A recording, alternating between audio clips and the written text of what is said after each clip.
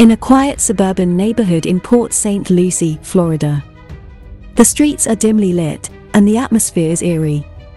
An incident that could be described as supernatural, to say the least, was captured in Port St. Lucie, Florida, by surveillance cameras at night. What unfolded that evening left residents baffled and searching for answers. A green light resembling neon light descending from the sky until it approached the ground in the witness's backyard. Then the mysterious light began to form a strange shape, and then began to approach the CCTV cameras. When looking at the being that has been formed, it is very similar to what we heard in the physical descriptions of ghosts and mysterious spirits. The scene begins with a green light resembling neon light descending from the sky until it approached the ground in the witness's backyard. What happened next was both astonishing and perplexing. The mysterious light began to form a strange shape, defying any logical explanation. It seemed as if the very fabric of reality was being distorted.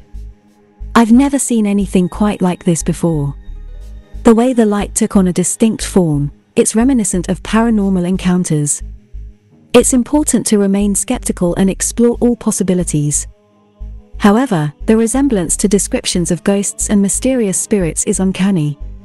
As the mysterious light approached the observation cameras, anticipation builds. What could be behind this strange phenomenon? The lights began to disappear, leaving behind a strange, blurry object in front of the cameras. It's as if the entity was trying to make itself known. This is highly intriguing. The blurry object seems to possess an otherworldly quality. It's certainly beyond our current understanding. The witness said, "I couldn't believe my eyes. I've heard stories of supernatural encounters, but to witness something like this firsthand is mind-boggling." Suddenly, the mysterious entity begins to flash blue, captivating viewers with its mesmerizing display. It's a sight that defies explanation. The blue pulsations could be a form of communication or a manifestation of its energy.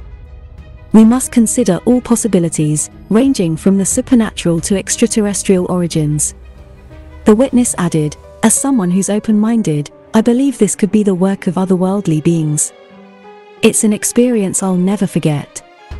And just like that, without any warning, the mysterious entity begins to shrink, fading away into the night, leaving witnesses and experts alike pondering the true nature of what they had witnessed. Was this really a ghost, spirit, angel, or was this the work of aliens?